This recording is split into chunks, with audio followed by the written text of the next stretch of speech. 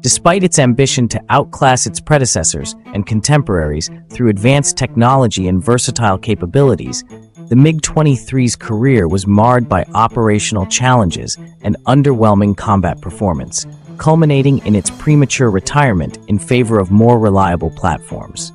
This examination serves as a sobering case study on the complexities and pitfalls of developing cutting-edge military hardware in an environment where theoretical superiority must be reconciled with real-world applicability and effectiveness.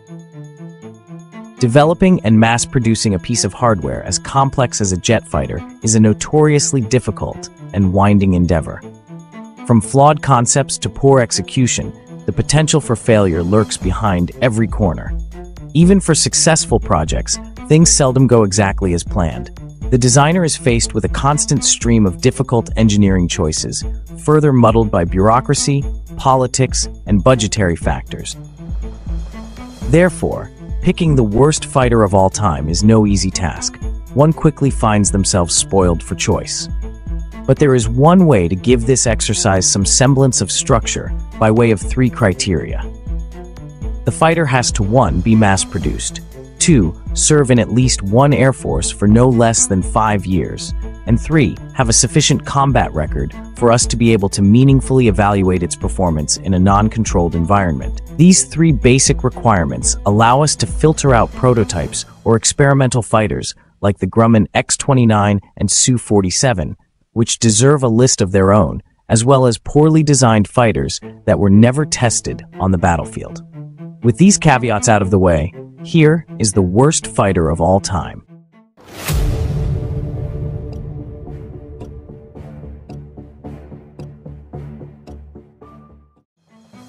Conceived in the late 1960s as the Soviet answer to the likes of the legendary F-4 Phantom II jet fighter, the MiG-23 fighter jet, NATO reporting name Flogger, seemed poised for battlefield success. The Flogger was built around a simple yet compelling design philosophy: a light, single-engine variable geometry wing jet fighter that retained the agility of its MiG-21 predecessor, but added modern avionics, improved handling, greater range, an expanded armament suite, and more robust targeting capabilities. This was all supposed to add up to a powerful, versatile fighter capable of performing both attack and interception roles. However, the results left much to be desired. Contrary to the Soviet goal of building a capable dogfighter, later tests discovered that the MiG-23 jet fighter was handily outturned by Western counterparts like the F-15 Eagle. Moreover, the fighter was prone to instability issues at a high angle of attack. Test pilots complained of yaw instability at higher speeds and landing difficulties in poor weather conditions. The MiG-23 was not only notoriously difficult to operate, but suffered from numerous technical failures. Its R-29 engine, for instance, had a short lifespan and tended to overheat, while the fuel tank system was held back by design flaws that were fixed only on later MiG-23 models.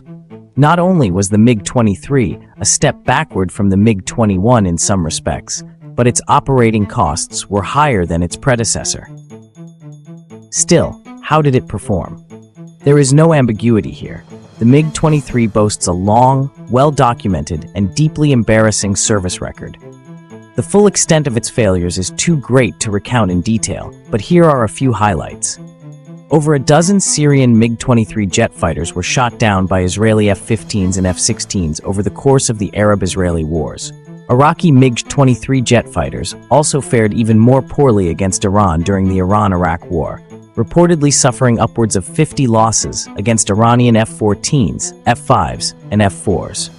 Libyan MiG-23s were routinely outperformed by Egyptian MiG-21 jet fighters during the Libyan-Egyptian War, and 2 of these fighters were destroyed by 2 US F-14 Tomcats during the 1989 Tobruk skirmish. So impressively thorough and consistent is the MiG-23's record of failure that it bears the dubious distinction of facing retirement earlier than the MiG-21 jet fighter it was meant to replace. The Soviet Air Force quickly moved on to the much more successful MiG-27. Most of the Flogger's Warsaw Bloc customers likewise found better alternatives in prior decades. Syria and North Korea are the largest operators of the world's remaining MiG-23s. The Flogger exists in military aviation history as a grim reminder that even the soundest design concepts can be tarnished by subpar execution.